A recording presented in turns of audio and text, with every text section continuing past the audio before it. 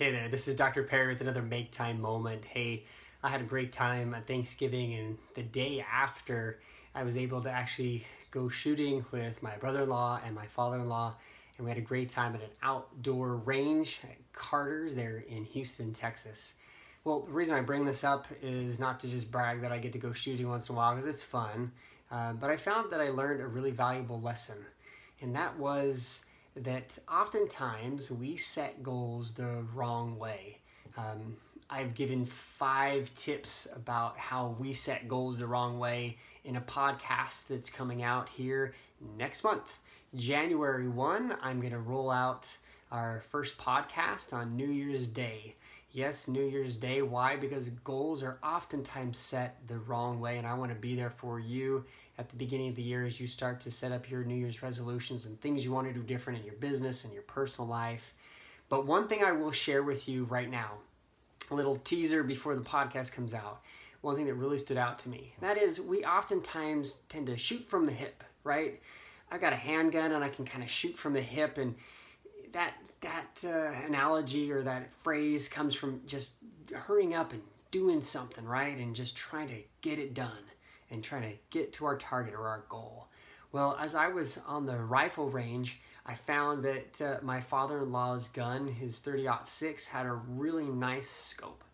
And he told me how to line that up just right so that if I was consistent and I was patient and I could shoot that rifle the way I was taught at Boy Scouts with my father, my grandpa, and my Boy Scout leaders, that I could actually be really consistent.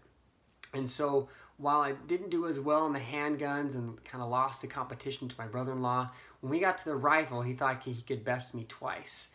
But because I knew exactly how scopes work and how to really narrow in on that target, I was able to do a lot better than he did. I will not say a lot better, sorry Dave, but I beat him. I did it better than he did on the competition. I beat him fair and square, but it was the scope. It wasn't necessarily myself. I'm not just an amazing shot from 100 yards away, but we had several bullseyes. I just got more than he did on that paper because I was able to know exactly where that scope is. Well, what does this have to do with goals? Unfortunately, a lot of us tend to shoot from the hip and go straight out to the paper and just bang, bang, bang.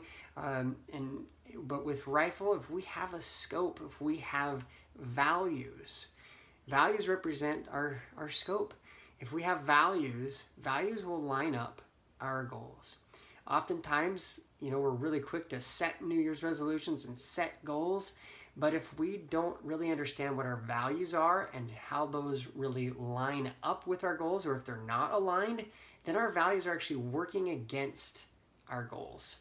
And subconsciously, we're not really truly wanting those goals to work out because our values aren't aligned. And our subconscious mind actually goes to work against us. But if we can work with our values and align our goals with our values, then our inner desire, our principles, the things that we care about, our guiding, values in our life actually work subconsciously on us every day to move us forward. We don't need external rah-rah all the time. I talked about Tony Robbins before. We don't need that every day if we have internal values that will guide us and line up with our goals. Thought I'd share that with you today. I've got several other tips that are coming out on why people don't achieve their goals in my very first podcast here at the beginning of the year, the Make Time Podcast. Watch and wait to subscribe to that, coming soon. Hope this was helpful, and remember to like and share this and let others know about the content here on travisperry.com. Also, you can go to the masterclass, travisperry.com/masterclass. I'll put that in the links below. Subscribe, like this video. Let us know, in the comments what other types of videos you would like to know about when it comes to goal setting, time management, and really living your life on purpose. Have a great one, and remember to live your life on purpose.